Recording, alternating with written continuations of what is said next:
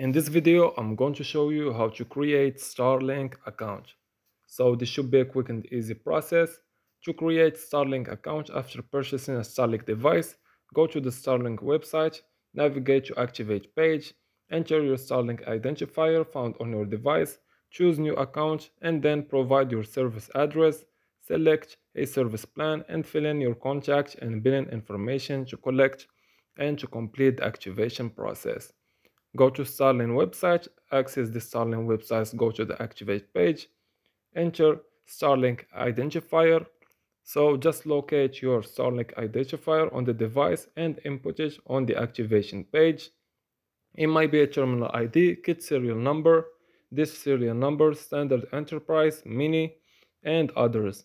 Choose new account, provide service address, select service plan, and then fill in your details to complete the required contact and billing information.